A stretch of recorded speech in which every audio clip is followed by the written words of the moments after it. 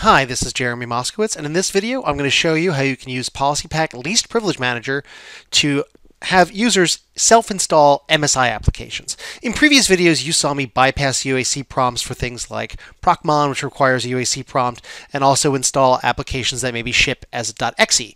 But in this video, I'm going to show you how if a standard user double-clicks on an application that's an MSI, well, you know what's going to happen here. If a standard user tries to do this, they get prompted right here for the install with a little flag on it, and look at this. Of course, it doesn't work.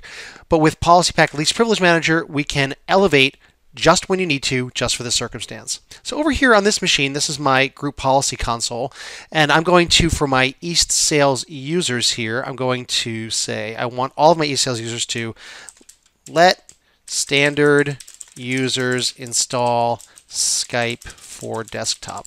Okay, so when I click edit here on this group policy object, I'm going to go do this on the user side. You could do this on either user or computer side, but in this case, for this demonstration, I'm doing it on the user side. We're going to go to the Least Privilege Manager component, and we're going to add a new Windows installer policy. So there's a couple ways you can do this. You can use a simple rule or a combo rule. Combo rules are explained in other videos, which are a little bit more complex. I'm going to do a simple rule, and the simple rule I'm going to do is I'm going to say, based on the exact file, so I want only this version of Skype for desktop to be installed. That's going to be the hash. Or if I want to, I could do a signature and say let anything from this publisher, and a combo would let me do any of these things. I'm going to just use hash to make this simple and just do a quick demonstration. So I'm going to then select the Windows installer file. Now here on this machine, I have a copy of that file to make this demo a little easier for me.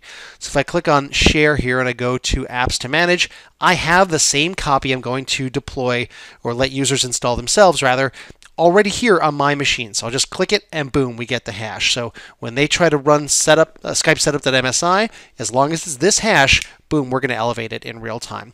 So we're going to run with elevated privileges here, and we're going to just say let Skype for desktop install as standard user. Okay.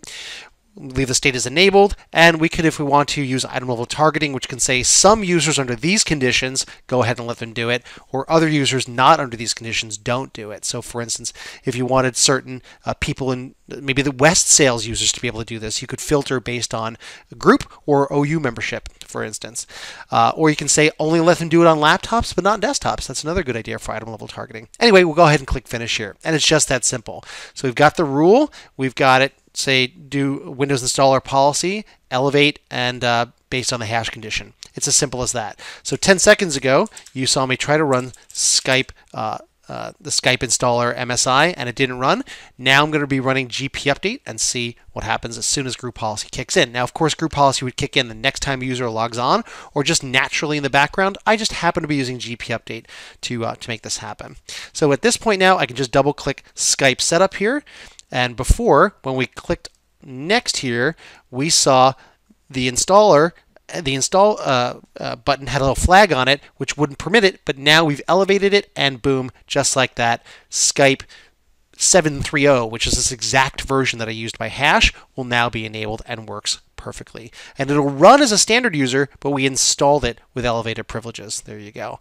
Now, what about other MSIs? Well, you didn't say that those were good, so because you didn't say they were good, you can get this far, okay? But, well, let's see what happens. And, oh, we get prompted, which is exactly what we expect. So that's the general gist. If you want the MSI to be installed with elevated rights, you need to give it an explicit rule using PolicyPak Least Privilege Manager, and then you're off to the races. Hope this helps you out. If you're looking to get started, click on the webinar/download button, and then go ahead and we'll see you at the webinar and give you a trial. Thanks so much.